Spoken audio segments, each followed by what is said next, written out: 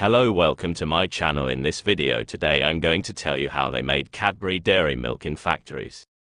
Do you know the origin of chocolate? Chocolates are not only good in taste, but a box of chocolates reduces mental tension, and there are many more benefits. Cadbury chocolate originated from Birmingham, England. In 1824, John Cadbury opened his shop where he was selling tea, coffee and his chocolate drink. After few time he came to know people love their chocolate drink the most. In 1832 he started to sell just chocolate drink in his shop, and in 15 years he was become famous. In 1847, John Cadbury, along with his brother, built a large factory. After looking at his test and standard, he got award from the Queen in 1854. Now let's move how they made it. Cadbury dairy milk chocolate is made through a series of processes in factories. The chocolate making process begins with sourcing high-quality cocoa beans from various regions around the world. The beans are harvested from cocoa trees, typically found in tropical regions. The harvested cocoa beans are removed from the pods and placed in large containers or boxes to undergo fermentation. After fermentation, the beans are spread out to dry either in the sun or using specialized drying equipment. This step helps reduce moisture content and prepares the beans for further processing. One cocoa tree can produce 2,500 cocoa beans in a year. And 400 seeds or bean can make 1 pound chocolate.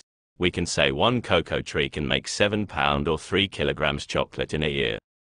Once the beans are dried, they are roasted to bring out the chocolate flavor. Roasting also helps remove any remaining moisture and sterilizes the beans. The duration and temperature of the roasting process may vary depending on the desired flavor profile. Once the beans are dried, they are roasted to bring out the chocolate flavor. Roasting also helps remove any remaining moisture and sterilizes the beans. The duration and temperature of the roasting process may vary depending on the desired flavor profile. The West African countries produces 70% of the world's cocoa beans. In the factory they put them in a roasted machine for 50 minutes to give them a flavor, and it can remove moisture and outer shell of seeds. After that they are passed through an extractor, and that can help to separate outer shells with a vibrated machines. Now it's a grinding process. The roasted cocoa beans are then ground into a thick paste called cocoa mass or chocolate liquor. The liquor consists of cocoa solids and cocoa butter, which are both naturally present in the beans. The chocolate liquor is transferred to a conching machine, which combines heat and mechanical agitation to refine the texture and flavor of the chocolat. At this stage, other ingredients such as sugar, milk powder, and additional cocoa butter are added to the conch chocolate. The mixture is further refined through a series of grinding processes to achieve a smooth texture. The chocolate liquor is transferred to a conching machine, which combines heat and mechanical agitation to refine the texture and flavor of the chocolate. This process involves continuously stirring the chocolate for several hours or even days, allowing it to develop a smooth consistency and remove any unwanted flavors.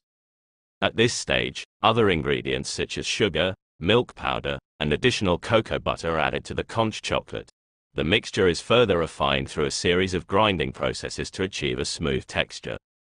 The chocolate is then tempered to give it a glossy appearance and a crisp texture. Tempering involves controlled heating and cooling of the chocolate to encourage the formation of stable cocoa butter crystals. The next process is molding. Once tempered, the chocolate is poured into molds to create the desired shape, such as the classic Cadbury dairy milk bars. The molds are vibrated to remove any air bubbles and ensure even distribution of the chocolate. The filled molds are cooled to solidify the chocolate, typically in a refrigerated environment. Afterward, the chocolate bars are removed from the molds, inspected for quality, and packaged into individual wrappers or larger packages for distribution and sale. Cadbury, in particular, may have proprietary methods and ingredients that contribute to the unique taste of their dairy milk chocolate.